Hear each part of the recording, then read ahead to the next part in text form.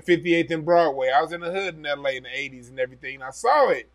And I saw a lot of people during the election saying, hey, look, Joe Biden, he had to do mass incarceration because things are bad. I'm going to give these people the context.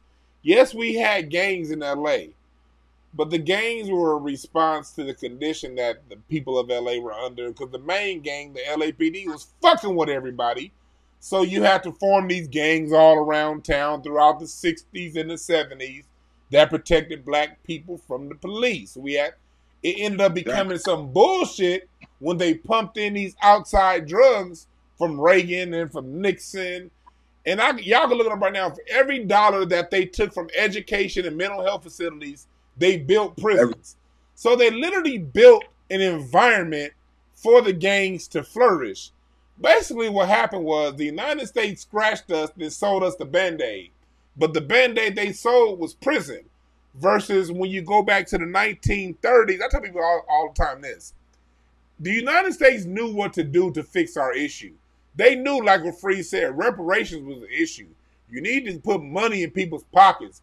Opportunity stops all the bullshit. When white immigrants was killing each other with Tommy guns back in the 20s, go back and watch all them Bugsy Siegel movies, all those gangster movies. They're glorifying some heinous shit. And things were so bad, what they did was they had to have President Roosevelt create something called the New Deal. And the New Deal was basically reparations and affirmative action for white people. They said, in order to stop these white people from killing each other, let's give them jobs, let's give them an 8-hour work week, let's get them health insurance, Social Security, and all the shit that we take for granted came because white people were killing each other in the streets. That was a solution.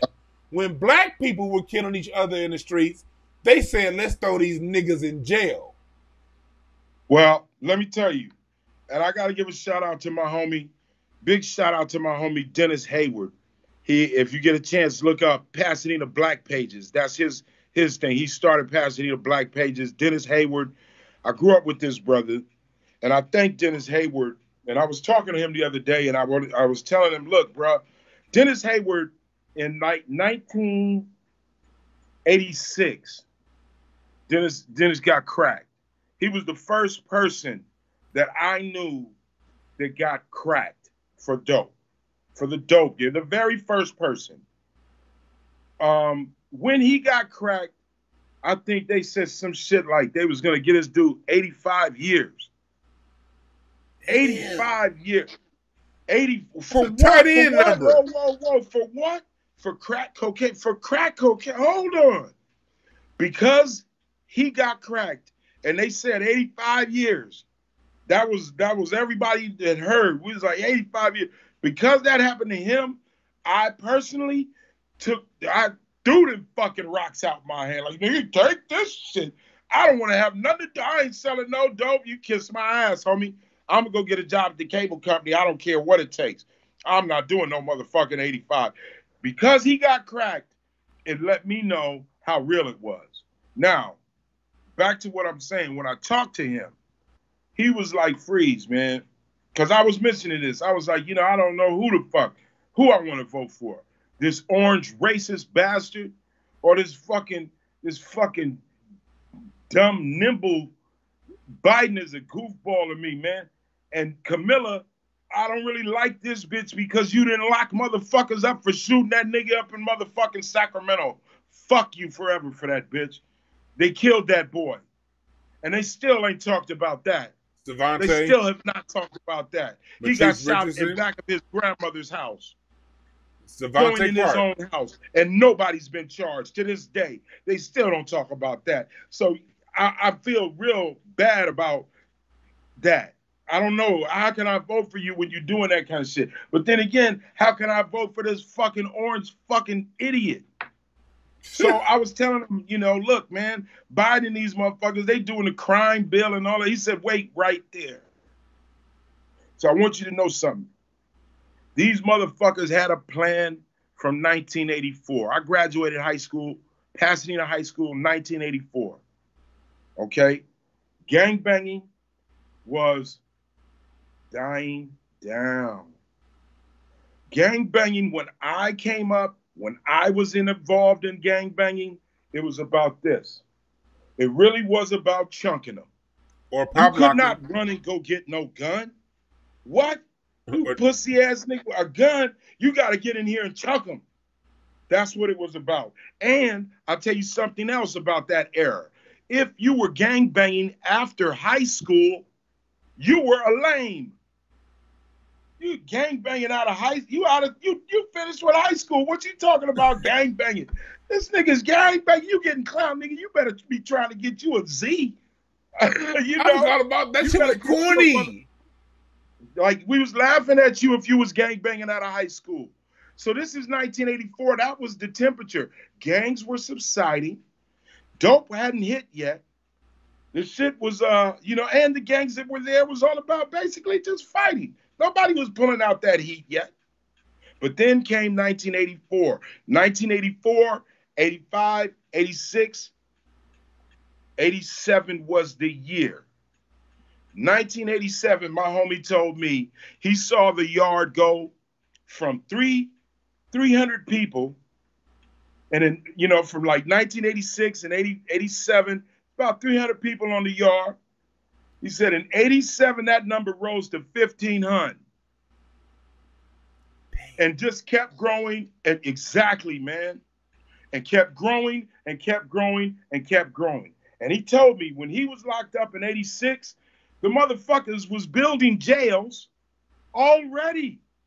They were already setting that crime bill. We talking about 86, 1986. In 85, 86, they let them. They gave you the dope and they told you to sell it. Ronald Reagan gave black people dope and told them to sell it. And then Big Papa took his chunk right off the top, like dope dealers, like kingpins do. He took his off the top. And what he do, like kingpins do, he went and got that heat and sold it to the motherfucking Contras. Guns and dope. Guns and dope, guns and dope, guns and dope. That's this country. That's what this country is, baby. Then they let niggas rock. 86, 87, 84, 85, 86. And in 87, the gates closed. We locking all you niggas up. That's when they came up with the 3-strike rule. That's when all of that shit. That's when mass incarceration was starting to be in effect. Now you got motherfuckers taking real penitentiary chances. Okay? So when Katz is looking at numbers like 85 years, okay, guess what? That's when that heat comes out. That's when niggas start killing each other. That's when it starts getting dangerous. Because, goddamn it, I cannot have nobody telling on me. I'll kill that nigga first. Or I can't let nobody take this dope from me. I'll kill that motherfucker first. That's when the guns and shit started coming into play. In 87, 88, 89, 90, 91, 92, the guns was in full effect. That's when the little homies looked at me and was like, hey, big homie, all that chunking, ain't nobody chunking shit. It's straight dumping, big homie. You better get out the way.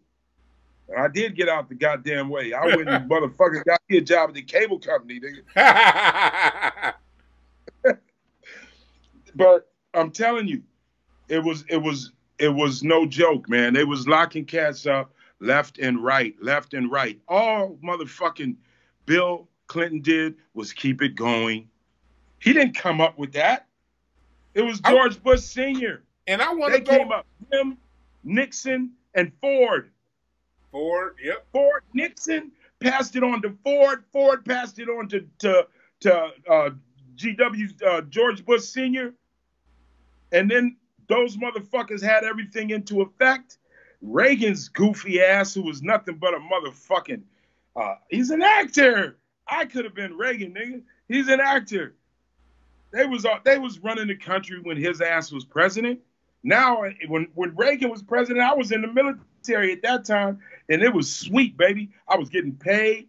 The dollar was lovely. I was in Europe. I was in Berlin, and for every $1 American dollar, you were getting $3.45 of German money. Your money was tripling and then some. We talking about 85, 86. 85, 86, well, yeah. While that American dollar was doing that, these motherfuckers was motherfucking infiltrating and poisoning our hood with money, guns, and crack cocaine. And that's when they came up, 86, 87, 88.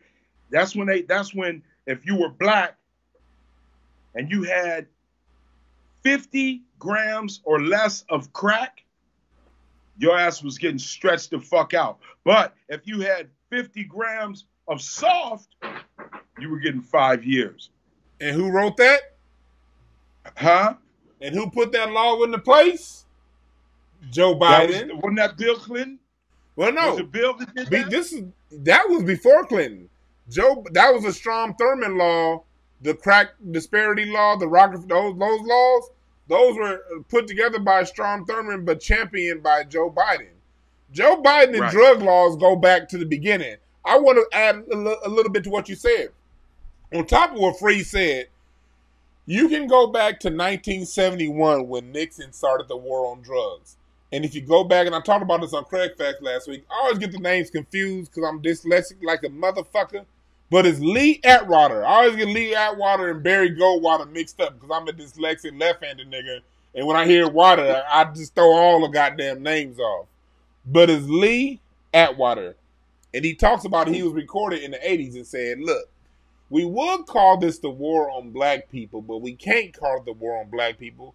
So we had to give it a name and call it the war on drugs. And one thing you saw, so on one hand, you literally have the United States government using its resources to go to war on a group of tax-paying citizens. That's one. Right. Two, when we look at the money from 1971 all the way through the rest of the century, for every dollar taken from mental health, for every dollar taken from schools, they put into prisons. So they started this in they knew back then that, okay, we got something up our sleeve for these niggas. They think they just want some civil rights.